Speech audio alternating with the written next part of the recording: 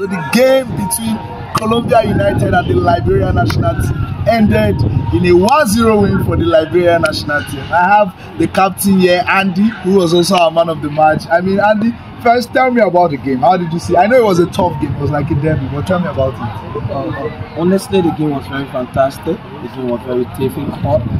When our opponent put us against the wall, and then we needed to prove to our fans what we capable of doing. So, in our own capacity as a Liberia national team in TRS, we were able to manipulate and try to very strategic way to see how best we can get a goal. We definitely did what we did. I mean, the goal was a bit controversial actually, but the ref, blew it in your favor. However, like you tell me about the goal first of all, and then you also tell me, I mean, the gameplay, the players put up they put up their best performance so far. Definitely. So tell me about the goal and then the players' performance. As per the goal, it has to do with the organizer, it has to do with the referee. If you look at the goal, the two referees, the two linesmen, the center referee, they observed the goal and then they came up with a conclusion. That was inside. That was inside. Because if you look at the goal came from under the bar. The ball didn't hit the flip of the bar. If you're going to hit the flip of the bar, we're never going to touch the line either. You were even going to bounce if the line. But because it went inside the bar, so it hit under the line. So it was a goal. It was inside. Yeah. All right, so your next match is going to be tough. Yeah. You know who you are facing?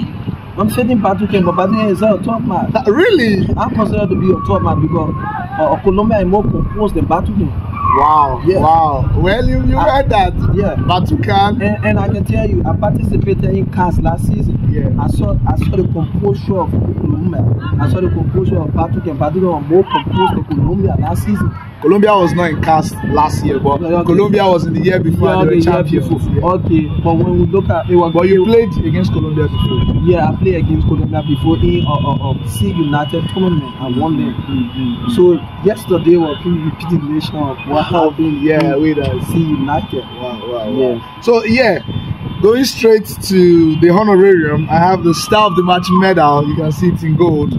And incidentally, it looks like the color of your jersey as well. So congratulations, Mr. Andy. Such captain, fantastic. Yeah, I want to congratulate CAS for the unity among Africans. For the Liberia national team, we highly appreciate the fact that during vacation, people want to come outside. The unity, you can see the unity between Africans on TRS. This is the only thing that can unite us. Academically, socially, morally, mentally, we see how impact CAS is making on people coming outside, people feeling depressed. But I want to appreciate the organizer of the CAS tournament for the great opportunity, giving people the platform to show themselves.